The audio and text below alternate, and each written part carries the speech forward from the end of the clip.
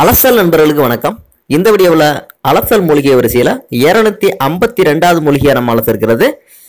1000 குட்டிகள் போடக்கூடிய குட்டிக்கல்லியை பற்றி இந்த வீடியோவில் நம்ம அலச போகிறோம். அதுக்கு முன்னாடி நீங்கள் இது வரைக்கும் நம்ம யூடியூப் அலசல் சேனலுக்கு சப்ஸ்கிரைப் பண்ணாமல் இருந்தீங்கன்னா உடனடியாக அந்த வீடியோ கீழே இருக்கிற சிவப்பு கலர் சப்ஸ்கிரைப் பண்ண கிளிக் பண்ணி சப்ஸ்கிரைப் பண்ணிங்க. கூட பக்கத்தில் ஒரு பெல் சிம்பலும் சேர்ந்து வரும், அதையும் சேர்த்து கிளிக் பண்ணி வச்சுக்கோங்க. நம்ம அலசலில் போடக்கூடிய ஒவ்வொரு மூலிகை வீடியோவையும் நீங்கள் என்னோட சேர்ந்து அலசுவதற்கு உங்களுக்கு வசதியாக இருக்கும். இப்போ இந்த குட்டிக்கல்லியை பற்றி நம்ம அலசலாமா? இந்த குட்டிக்கல்லியினுடைய அறிவியல் பேர் மற்றும் குடும்ப இலை பற்றி வீடியோவில் கொடுத்துருக்கிறேன். இப்போ நீங்கள் பார்த்துக்கிட்டீங்க உங்க ரெஃபரன்ஸ்க்காக.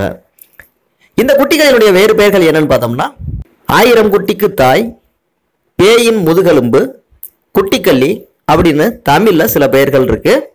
ஆங்கிலத்தில் Bryophyllum, daigremontianum, devil's backbone, mother of thousands, alligator plant, Mexican hat plant, coconut plant, good luck plant அப்படின்னு ஆங்கிலத்திலையும் சில பெயர்கள் இதுக்கு இருக்கு.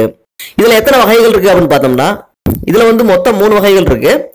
அது இல்லாம இதனுடைய உட்பிரிவுகள் மொத்தம் 21 வகைகளுக்கு மேல இருக்கு.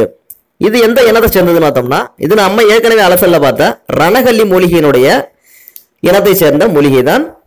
இது எங்கெல்லாம் வளருது அப்படின்னு பார்த்தோம்னா உயர்ந்த மலைப்பகுதிகளில் உள்ள காட்டு ஆறுகளின் கரையோரங்கள், மலை தோட்டங்கள், அடர்த்தியான மரக்காடுகள் உள்ள பகுதிகள் போன்ற குளிர்ச்சியான பகுதிகளில் அதிகமாக காணப்படுகிறது. சிலர் வீடுகளில் அழகு தாவரமாக இதனை வளர்க்கின்றார்கள். அடுத்ததுடைய அமைப்பை பற்றி பார்க்கலாம். இது அதிகபட்சம் 4 அடி வரை உயரமாக வளரக்கூடிய செடி இனமாகும்.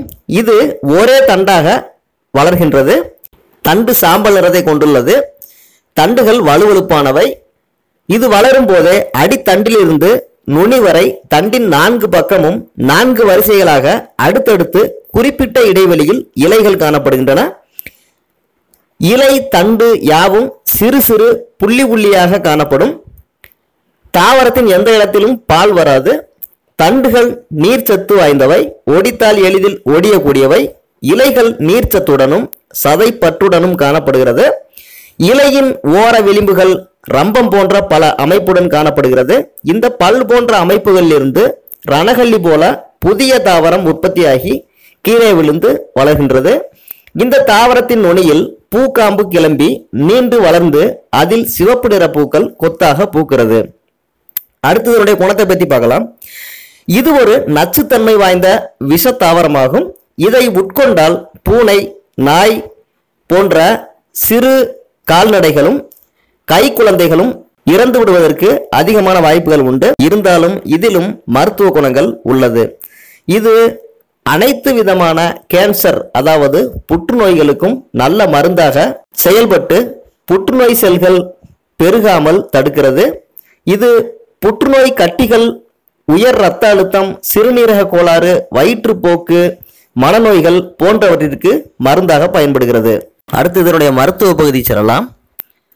இந்த தாவரத்தினுடைய இலைகளை நீர் விட்டு கசாயம் இறக்கி 30 மில்லி அளவுக்கு குடித்து வர மேற்சொன்ன நோய்களுக்கு மருந்தாக இது செயல்படும்.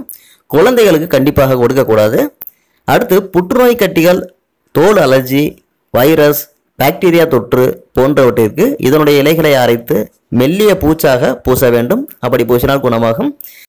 இந்த தாவரத்தினுடைய 1 கிலோ அளவிலான நொதிக்கப்பட்ட இலைகளில் இருந்து 20 கிலோவாட் மின்சாரம் பெற முடியும் என்று பங்களாதேஷை சேர்ந்த டாக்டர் கம்ருல் ஆலம் கான் என்பவர் கண்டறிந்துள்ளார். அந்த அளவிற்கு இந்த தாவரம் மின் கதிரியக்கம் அதிகமாக நிறைந்துள்ளது. இது எப்படி இனவர்த்தி செய்யுதுன்னு பார்த்தோம்னா இது விதைகள் மற்றும் இலைகளில் இருந்து பல புதிய தாவரங்களை உற்பத்தி செய்வதன் மூலம் இனத்தை விருத்தி செய்கிறது. முக்கியமான குறிப்பு என்னன்னா இதை மருந்துக்கு பயன்படுத்துவதற்கு முன்பு இது ஒரு விஷத்தாவரம் என்பதை நீங்கள் நன்றாக நினைவில் கொண்டு செயல்பட வேண்டும் என்பது மிகவும் அவசியமாகும். இறுதியாக இந்த தாவரத்தினுடைய பெயர்க்காரங்களை பற்றி கொஞ்சம். இந்த தாவரம் முதுகெலும்பினுடைய அமைப்பில் இருக்கிறதுனால இதை ஆங்கிலத்தில் டெவில்ஸ் பேக்போன் அதாவது பேயினுடைய முதுகெலும்பு என்றும், இந்த தாவரம் இலைகளில் பல தாவரங்களை குட்டிகளை உருவாக்குறதுனால இது 1000 குட்டிகளுக்கு தாய் என்று அதாவது மதர் ஆஃப் தௌசண்ட்ஸ் என்றும், இந்த தாவரத்தை வீட்டில் வச்சு வளர்த்தோம்னா அதிர்ஷ்டமானது அப்படின்னு மேற்கத்திய நாடுகளில் சில நாடுகள் நம்புறதுனால இதை குட் லக் பிளான்ட் அப்படின்னு அழைக்கிறாங்க. இந்த மூலிகையினுடைய அலசல் பிடிச்சிருந்ததுன்னா லைக், ஷேர் அண்ட் கமெண்ட் பண்ணுங்க. மேலும் பல மூலிகைகளை ஃபியூச்சர்ல தெரிஞ்சுக்கிற நம்ம சேனலுக்கு சப்ஸ்கிரைப் பண்ணிங்க.